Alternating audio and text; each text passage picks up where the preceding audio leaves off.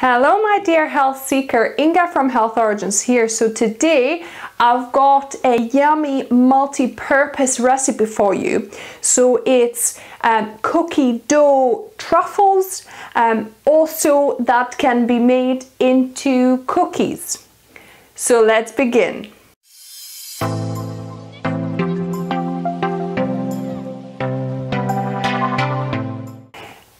So I'm on a roll with the dessert recipes, but why not? So this recipe was inspired by one of the ladies at the baking club, Nikki. So thanks Nikki for the recipe, but I'm trying to healthify this cookie dough truffle recipe just a little bit by replacing vegan butter with nut butter, and in this case it's peanut butter, but you could use other nut butters too. So what you're going to need 115 grams of nut butter. So this happens to be half a cup. So half a cup of butter. So I'm adding my peanut butter to a bowl. Then the next ingredient is 150 grams of brown sugar originally, but I'm using my coconut sugar in here instead. So 150 grams, you can use brown sugar too. And then I'm also going to add my vanilla in here as well. So 1 teaspoon of vanilla. And now I'm gonna whip this up with my handheld mixer. And actually, I think I'm gonna get a taller jug, because this is just making a mess. I'll get a taller glass jug so we can blend without things flying all over the place. So basically, the purpose of this is to cream sugar and butter together.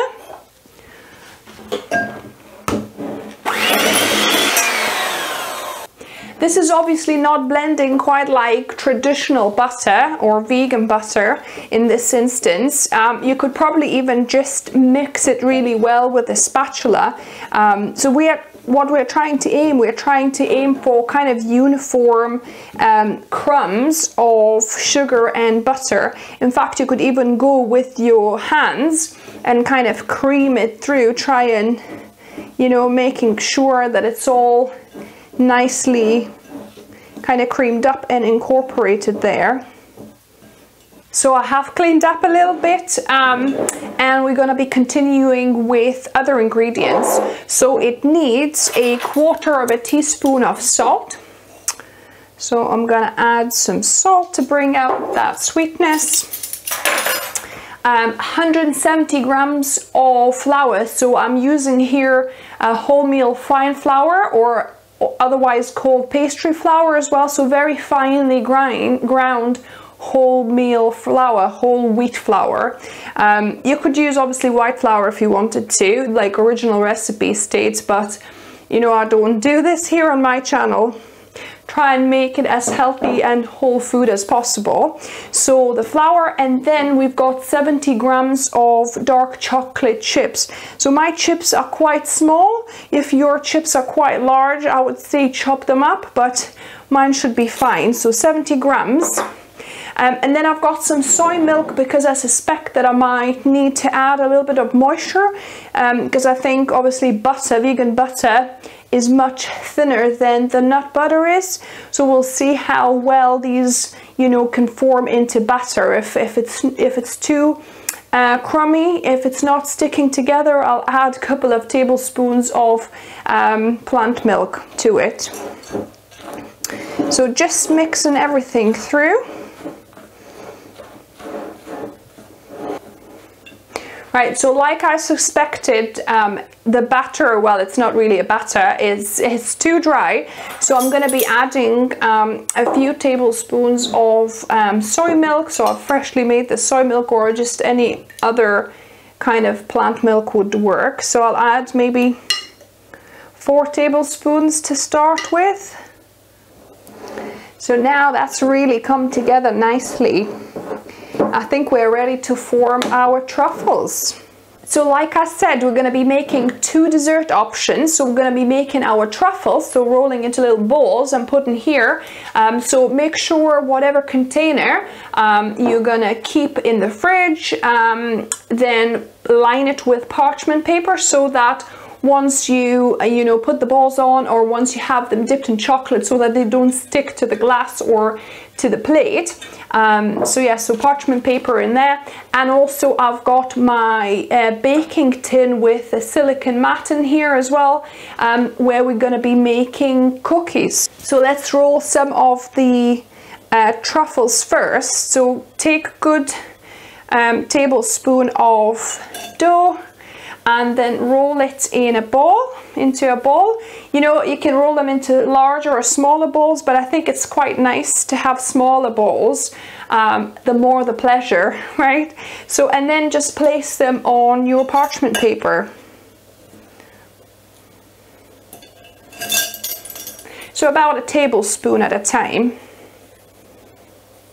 Or you could even go smaller than that if you wanted. So I rolled a few truffles here, as you can see, cookie dough truffles, and I'm gonna be putting a lid on that and putting it in the fridge to firm up for an hour, and then for 15 minutes into the freezer. And then for the remaining batter, I'm gonna be making them into cookies. So again, depends how big or small you want your cookies. I'm gonna be making small cookies, about 1.5 tablespoons, let's say. So yeah, so just form the cookies you like. And this is much easier to form actually, because it's the batter is very easily moldable. So yeah, so you can make either bigger or smaller cookies. And if you make these with, say, almond butter, you could also, instead of vanilla, you could put some almond essence and make them really kind of almondy cookies as well. So these are ready as well. And now, just to make sure we made a good cookie dough, I need to taste test it.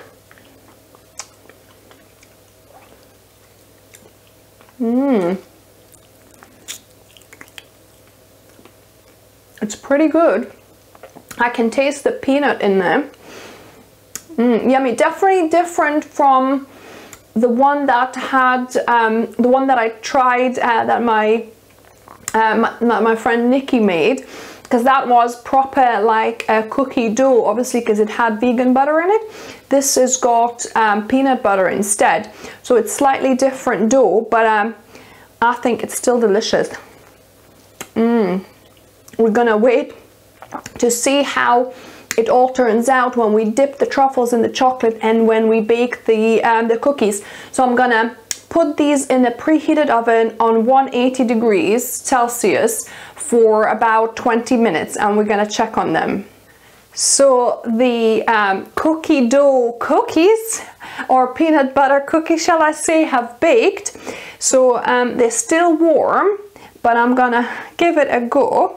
Oh my goodness, the chocolate is gooey. So yeah, so they have some firmness at the top, and I'll bake them for 20 minutes on 180 degrees Celsius in my fan oven. So it's a bit higher temperature, about 190 really. So yeah, so let's give them a go.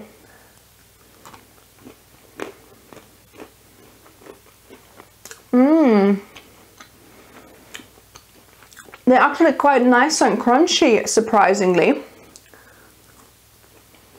Yeah, yummy. They got a little bit of softness in the middle, but there's quite a bit of kind of crunch on the outside.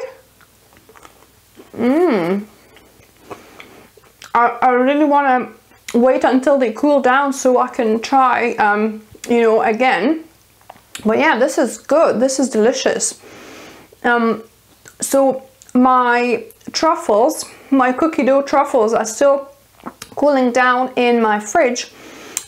Once they do, I'll, you know, for about an hour, I'll put them in the freezer for about 15 minutes, and at that time I'll start also melting my chocolate. So what I'm going to use for melting my chocolate is kind of double boiler method, because we don't you know, have microwaves or use microwaves. So to melt my chocolate, I've just got some water in my pot here, which I'm going to be obviously boiling. Then I've got my kind of metal sieve that sits and it doesn't touch the water. That's the important part.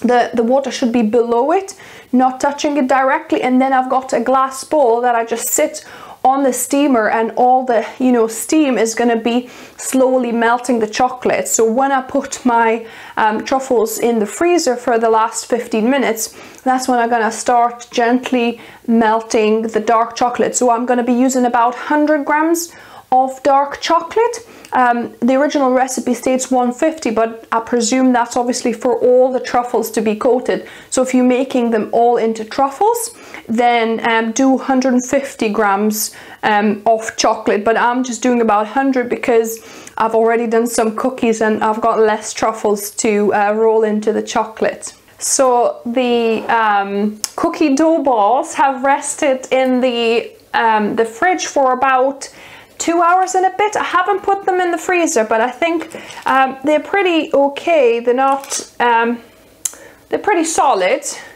So I'm gonna just start dipping them in the chocolate. So I've melted the dark chocolate over bain-marie like I've explained.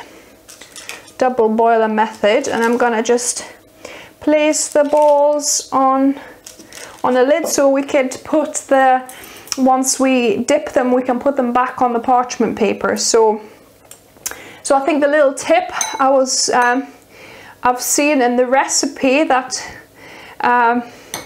Nikki put up was that she does it with the forks. I used to do it with spoons, but she was saying she was doing it with the forks, so I'll give this a go. Maybe that wastes less chocolate. So just drop a ball, roll it around, and fish it out. They're looking great. I can't wait for these to set and to try it. So because this is quite a thick chocolate that I've got, these will be covered in it quite generously. That's the word I'm looking for. Generously. Quite a lot of dark chocolate on them. But that's never a bad thing, is it?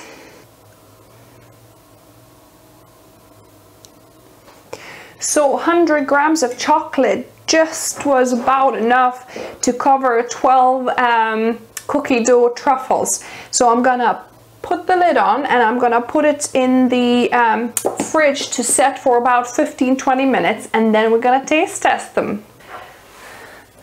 So I have pulled all stops for you guys, and I got yourself the professional taste tester Mark.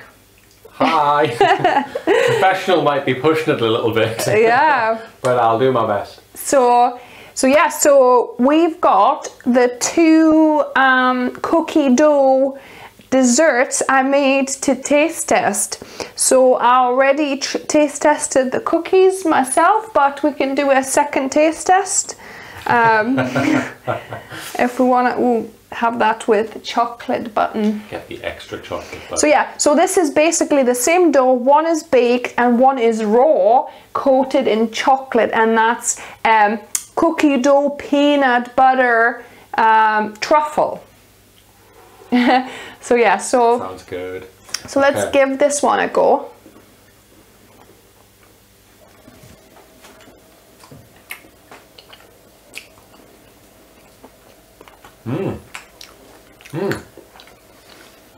Good. Now, it's the chocolate. You can really get a sense of the chocolate. It's not like you know, kind of overly kind of sweet chocolate. The kind of flavors melt together really quite nicely. But it's quite a sweet cookie as cookies go, I would say. Yeah, maybe I would actually reduce the the amount of sugar next time, because the chocolate gives that sweetness as well.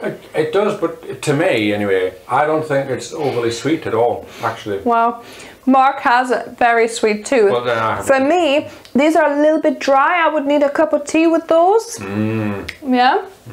A cup of tea, I think, with those. But they taste really good. And obviously for a cookie that doesn't have any oil or vegan butter added, only just the peanut butter I've added. That's pretty good, I think. Good. So now, choose yourself a truffle. I'll get the not so nice looking one. Where's the biggest one? No, There's a small one. No, I guess small because I just had quite a big plate of food. Yeah. So this is the truffle. They haven't quite fully solidified. I don't know, but near enough. I think I needed to leave it for about probably half an hour at least in the fridge. Has been about 15 minutes or so, but you know, we'll go for it, huh? It's good for a taste test. Yeah. Here we go.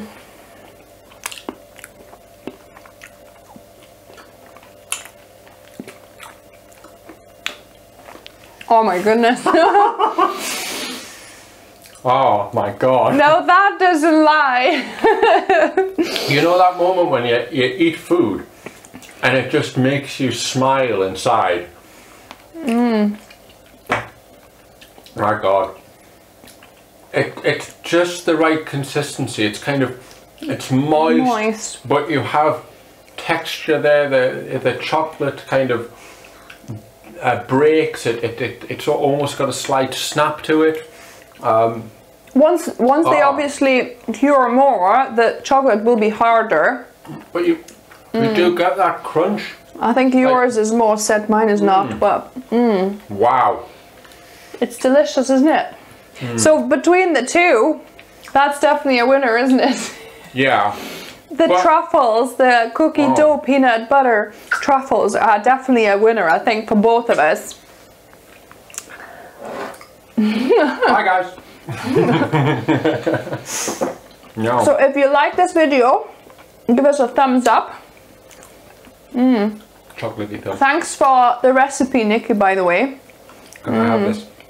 Can I have this? Mine. So if you're new here, welcome to the channel and subscribe for more videos and shenanigans like this on Wednesdays and Saturdays. And remember, guys, food is fuel. So be mindful of what you put in the body. Until next time. Bye guys.